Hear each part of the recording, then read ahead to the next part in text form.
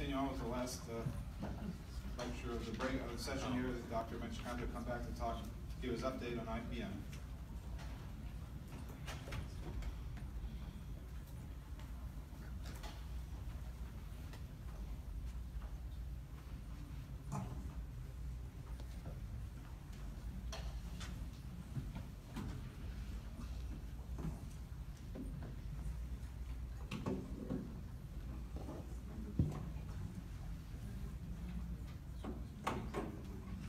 Good morning again. Can you hear me, everyone?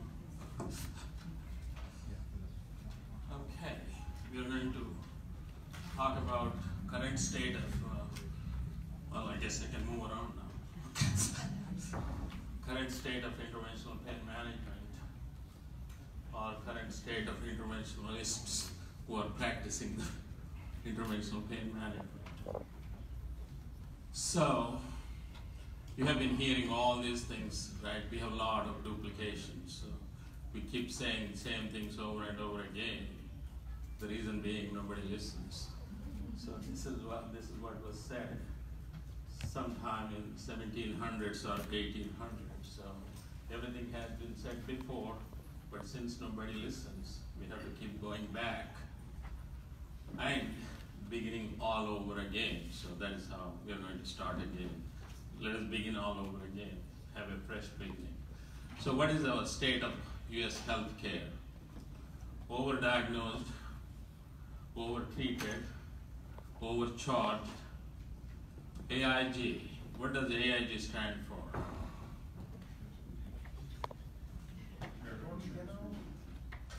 Arrogance, ignorance, and greed. So where does that lead to you? The same place where AIG went and where the whole world went down. Bankruptcy. So that is where we are heading for unless we are careful. So we are spending $303 trillion a year on healthcare. That is 18% of GDP. 30% of is unnecessary care. 30%. Now, we are not even talking about unproven. This is just unnecessary. There is more for unproven care. And dissatisfaction. Patients are dissatisfied. Providers are dissatisfied. Regulators are dissatisfied. Payers are dissatisfied. So we are very, very unhappy people here. Everybody is dissatisfied. Nobody is happy.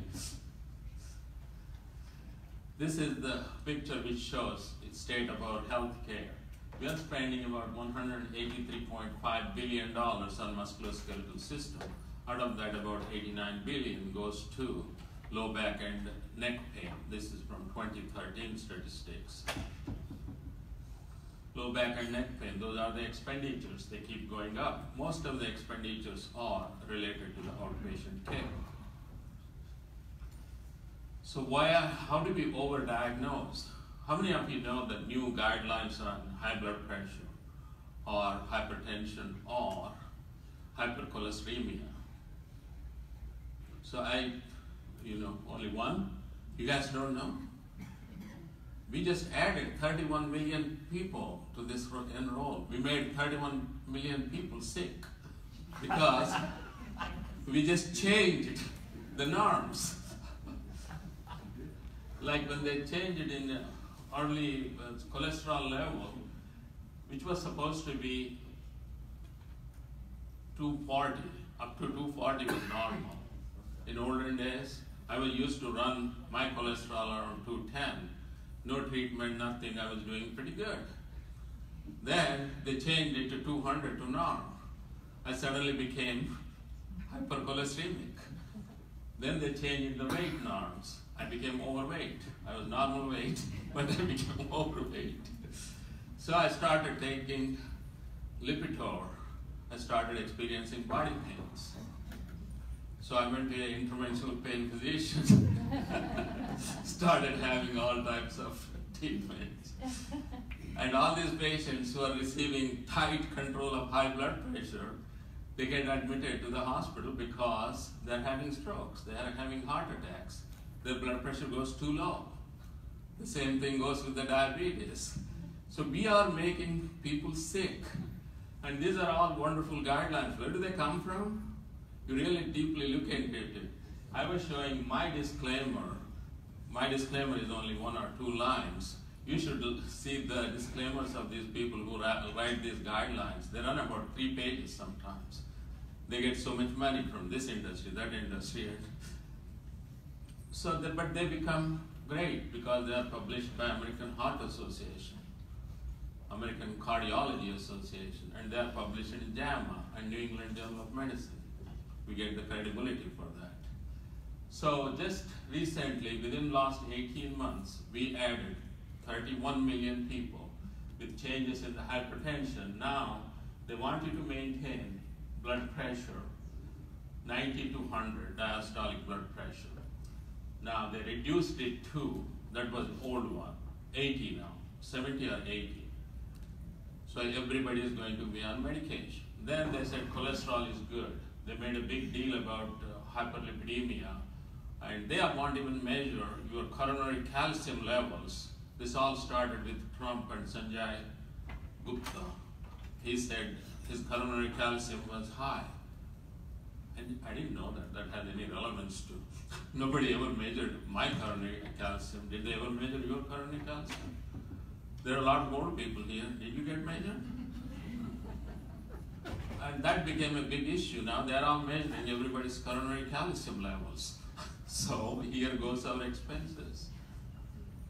And I'm serious about these people. There are studies. When I was saying that one of my best friends from Congress, he started complaining of his own body pains. And they were very similar to mine. I said, why are you having these pains? And we started looking at it.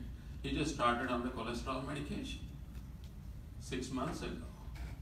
So we changed it. I changed my medicine, I changed his medicine, and nothing. We still had the same problem. So you can't get out of it. So this patient who is a paranoid, let us say, that not him, but somebody else who is paranoid and goes to a doctor with all these body pains. You start pressing on the neck and the back, you have some tenderness on the facet joints, some muscular pain. Depends on you're a trigger point joint or a facet joint guy. Start doing nerve blocks on them and they respond, and you start burning them, radio frequencies. And it goes on. We put some on opioids and they become big interventional pain patients. So we create patients like this by overdiagnosis. So how are we doing with our IPM procedural characteristics? If you look at the media, they say that our procedures are increasing. Are they really increasing? Those are the global statistics. They're not. Overall, we are decreasing. That's the good news part. I'm going to give you a lot of bad news in a few seconds. So that the overall is there is a decline in this. Epidurals are going down. Facet joints and SI joints when combined are slightly up. Disc procedures are going down. This is how facet joint interventions are. So only one procedure which is going down is lumbar facet joint injection from 2009 to 2016. So this is before Obama became the president. And this is after, because the Affordable Care Act and so many things changed, so that's why we demarcated there. So overall, we are going down. This is just for lumbar. If you just look at the lumbar interlaminar epidural injections have gone down 6% per year from 2009 to 2016. But not in Kentucky probably, or in Ohio, because these are the people, everybody I talk to, they're doing 60 procedures, including 6 radio frequencies a day, 5 days a week. If you do all those things, every patient in Ohio, every person in Ohio and Kentucky will be receiving 2 procedures per year. We are doing that many procedures the way everybody is talking about. But statistics don't show that. Interlaminar epidural. So where are the increases? Going to the radio frequency neurotomy, thoracic radio frequency, cervical radio frequency neurolysis, and lumbar radiofrequency neurolysis. These things are going up. Now, look at the adhesolysis procedures. If you look at the entire hall of procedures, they have gone down 42%. But if you just look at for 100,000 Medicare population, they went down 53%. So there is a significant drop in percutaneous adhesolysis procedures. Now, epidurals also, there is increase in transforaminal epidurals, but there is a decline in interlaminar epidural injections. Now, he was saying that they were both similarly effective, but there is a difference in your reimbursement patterns. You have to focus on reimbursement too, because you have to survive to practice. That is also an important part, but we have to be reasonable. We have to still meet indications and medical necessity. So we have to do what is necessary, not be greedy, not AIG. So this is the front page article in New York Times. So I did a 3-hour interview with this lady and corresponded about 30 pages of materials or more. And only one sentence it said was she spoke with Dr. Manchikanti and he said he doesn't use depomedrol. That's all. We went through the evidence, how it is construed and everything else, but she didn't want to use any of those things. So our doctor, after doctors cut their opioids, patients turned their risky treatment of back pain. They are talking about the epidural. They are classifying epidural as a very risky treatment and it is going to paralyze patients and kill them. How many people tell the patients, you all use steroids, right? You're all addicted to steroids.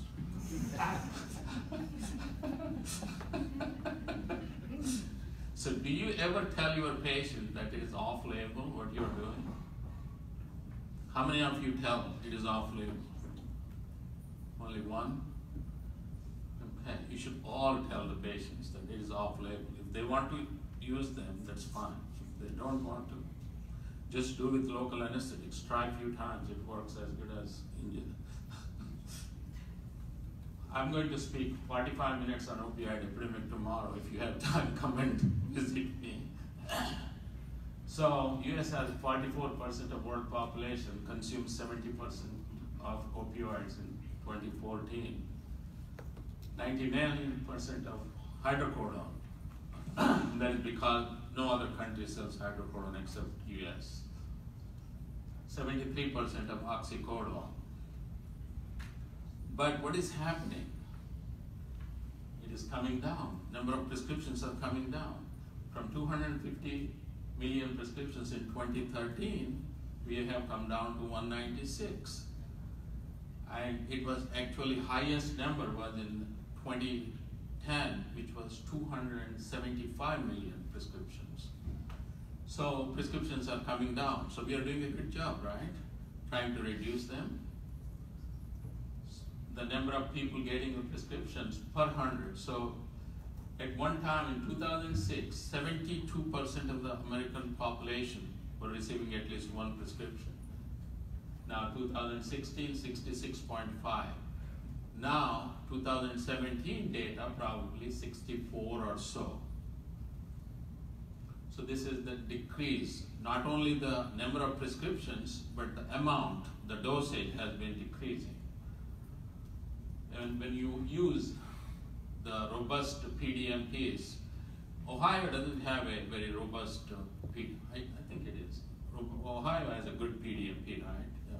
So you are forced to use them. So they are comparing 4 states. I think Ohio is one of them. So I just got the data for Kentucky. They compared Kentucky and Missouri. You can see the difference. Missouri started going up. We just got Missouri past their PDMP. Now we have PDMPs in all the states. We worked hard at this, ASIPP did, by passing NASPR and going with it. So you have, Missouri is going up, Kentucky is going down. So is this all good or bad? What did we do? Shifted into fentanyl. What? There's a shift to the street. Good answer. So we are controlling on one aspect, and when you put so much tight control, it is like diabetes, hypertension. We control it so tightly, then we get all these side effects. Patients go to the hospital, they have the strokes and everything else. The same thing is happening with our opioids. We are becoming a little bit opiophobic. I was always opiophobic, that is what they used to call me. I kind of liked that name before, but now I don't like it. So, that is probably becoming bad. Now, this is the latest data which just came on Wednesday from CDC, just 2 days ago. So a lot of people may have not seen, but if you read a lot of news, it's all over the news. I saw it at least 20 times on the news since Wednesday. So what happened? Opioid deaths, overdose deaths are increasing. There were 63,532, and now there are 72,000. 13% increase. 68%, 16% increase. But where was the increase? So this is the thing we are looking at is hours. So they went up to 14. We have only 3.7% increase for prescription opioids, and not much for methadone. But most of the increase in synthetic opioids, that is the fentanyl. And heroin didn't increase that much. Actually, I guess it decreases, increased mildly. But cocaine is going up. Methamphetamine is going up. So we may not be doing what we are supposed to be doing. This is all again quantification. But who do they blame for this opioid crisis? Even patients blame doctors. We blame the patients, they blame like this failed back surgery syndrome. We call it failed back surgery syndrome, and neurosurgeons call failed epidural syndrome. And they are addicted to opioids, we are addicted to steroids. So how did we advance? This is the first pain doctor in the world. James Sickert in 1901 described the epidural. There were no steroids in those days until 1953. All these years they were only using local anesthetics and people were responsive. We have the definition, we went through that, and if you attended the meeting before, but I don't have too much time to go over. But some of the things are specialty board certification, and competency certifications. Now, we have been advancing quite a bit. We used to do 3 epidurals. Patient used to be in the recovery room, sit down, put a needle, and comes 2 more times whether he got better or not. And now we progressed to fluoroscopy, facet joint interventions. Now we are going into so many stimulation patterns and dorsal root ganglion stimulation, interspinous prosthesis. All these things are going, platelet-rich plasma. Evidence assessment, this is the important part. We need to understand, when Ken was talking about the evidence-based review, I was just questioning him, not that I don't know the answer, but I wanted to see what his response was. They called it an evidence-based review, but it's not really evidence-based review. As he said, it is opinion-based review. That's all it is. So if you don't know what you're looking at, you can't go with it. This is what New England Journal of Medicine editor-in-chief said. It's simply no longer possible to believe much of the clinical research that is published or rely on the judgment of trusted physicians, that is where all these guidelines are developed, or authoritative medical guidelines. I take no pleasure in this conclusion, which I reached slowly and reluctantly over my 2 decades as editor-in-chief. The most entrenched conflict in our minds is we can't change our previously held opinions. This is something about Palmetto writes a letter saying that how there is no evidence for adhesive lysis. They are saying that we compared the same groups from baseline to the treatment, which is very appropriate. That is what is called a single arm analysis. But unfortunately, we did not do that. In this systematic review, we did 2-arm analysis. I'm saying we because I was peripherally involved. I was not even an author of that, but Helm did that. So they take whatever is convenient and they repeat something unrelated to it. they hated some procedure, they're going to apply to this, whether it is or not. Now, there are all these other guidelines, EviCode, AMI, LCD, Cigna, Blue Cross Blue Shield, Aetna, and others. So it was value-oriented medicine, which was evidence-based. And some people don't even like the word evidence-based, they want it science-based.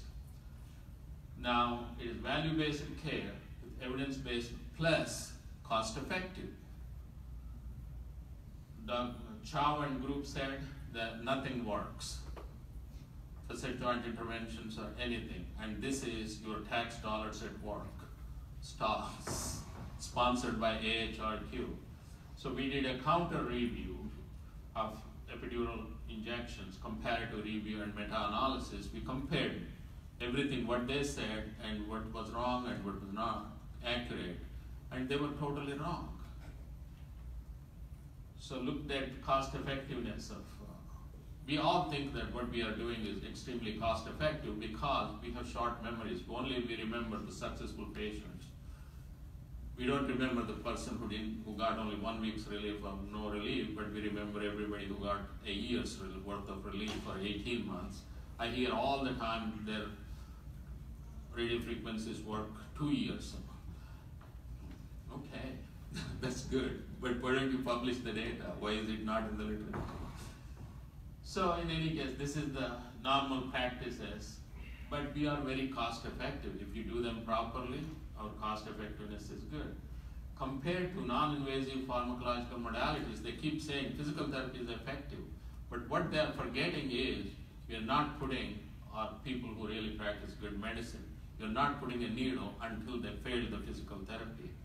You're not putting a needle until they failed the other treatments. So it is irrelevant if it was effective or not, it already has failed. So this is IPM QCDR. How many people are joined in this clinical data registry with ASIPP? How many of you are members of it? Oh my God, only one. I should kill myself.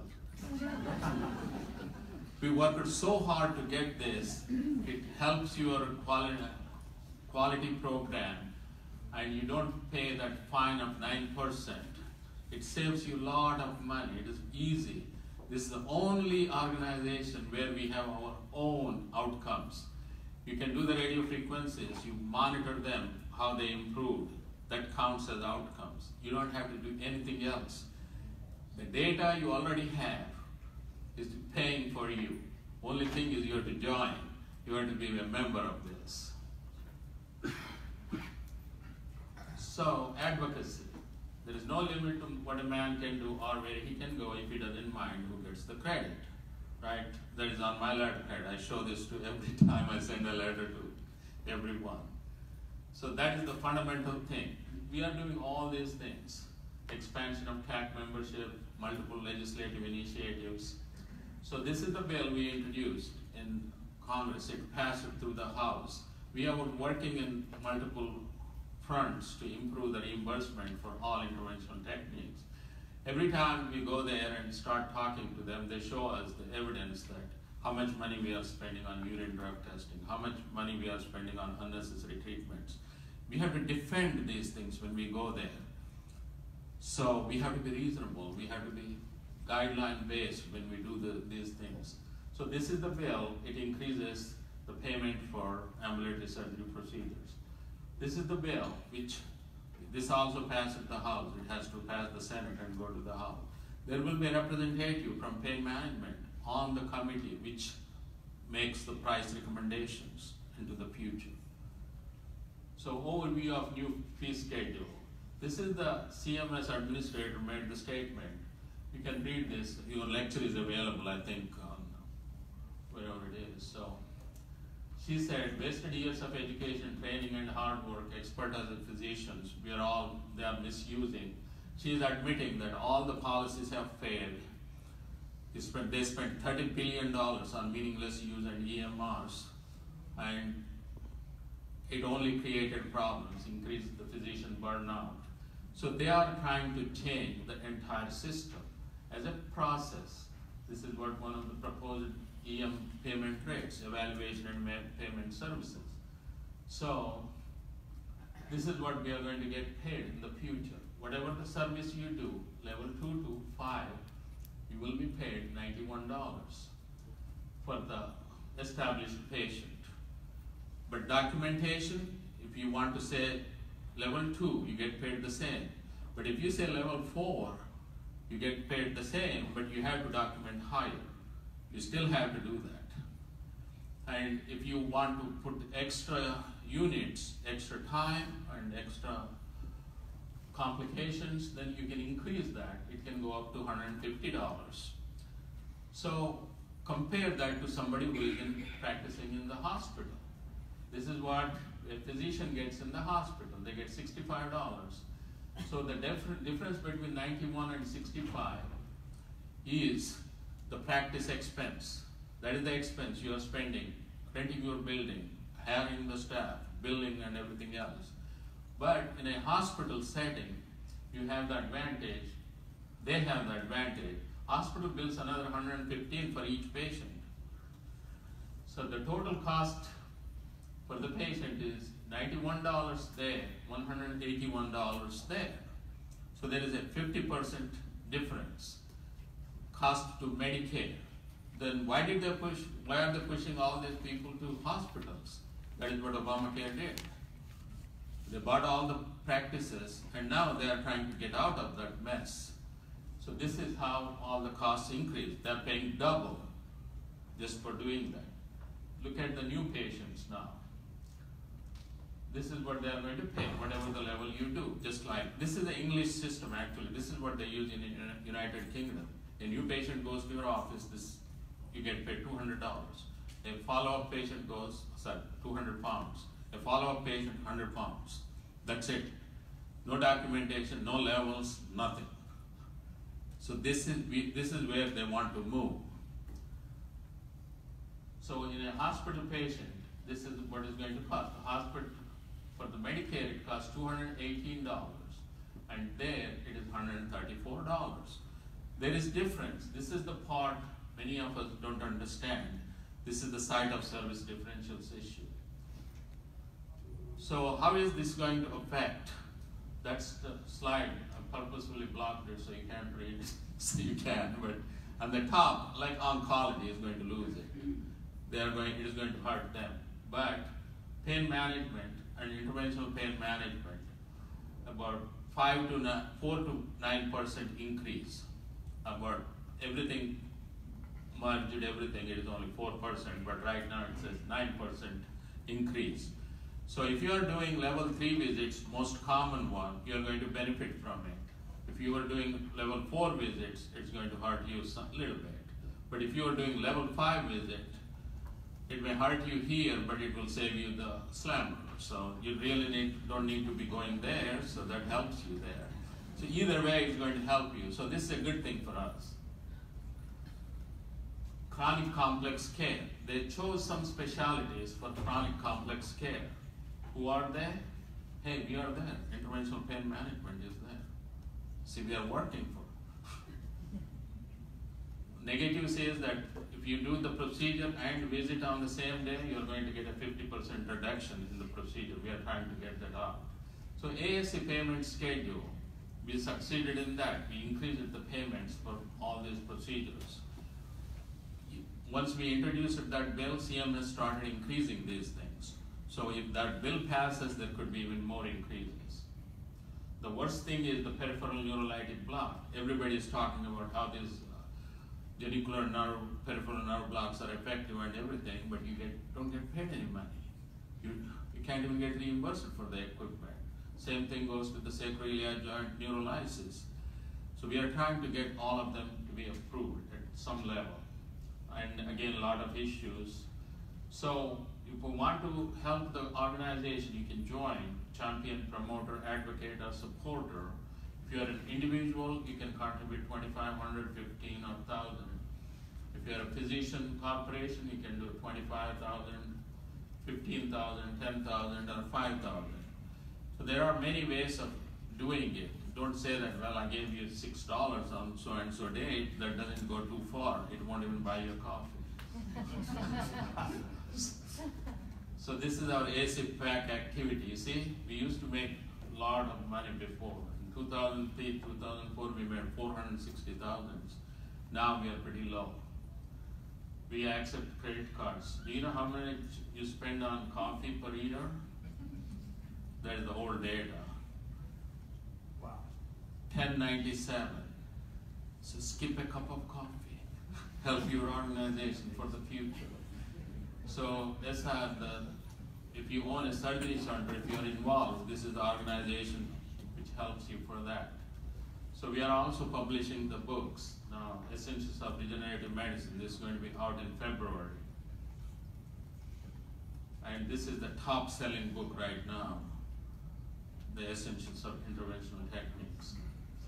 So we have choices here, okay? Forget everything and run, that's the fear.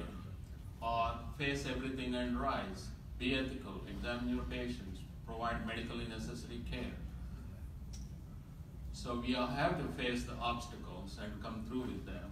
The choice is yours. Survival is 100% dependent on fear. Fear is a good thing, but how you use it is the problem. Thank you.